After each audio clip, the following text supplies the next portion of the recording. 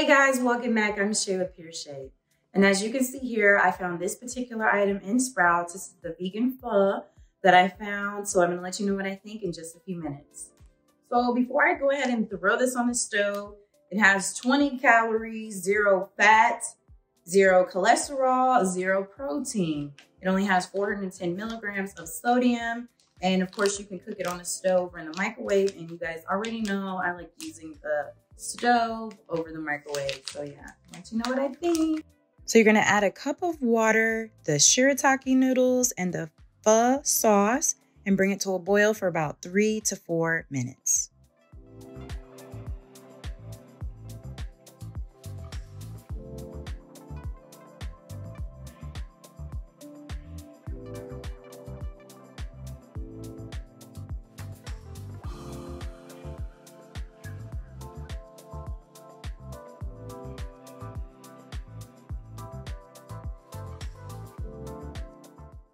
Make sure you stir, and it should look something like this. Here's how it looks fresh off the stove.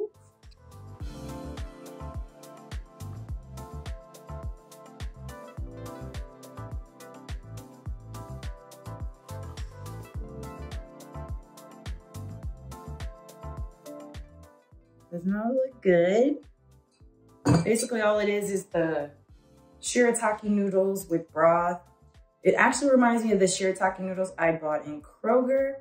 If you haven't seen that video, go check that out because I added, other vegetables to the shirataki noodles. So this is just basically just the pho sauce, and they just add the shirataki noodles to make it plant-based. So let's see how it tastes. Again, this is by the Miracle Noodles.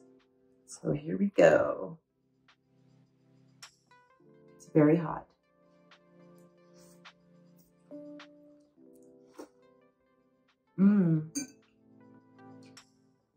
It's interesting flavor, not bad.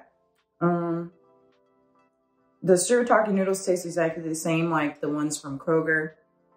Maybe if I add more like vegetables in it, maybe a little more spice, because I like spicy. It's not bad. I would give it like a 8 out of 10 because it's not bad. I would just add some more stuff because it's literally just shirataki noodles and broth.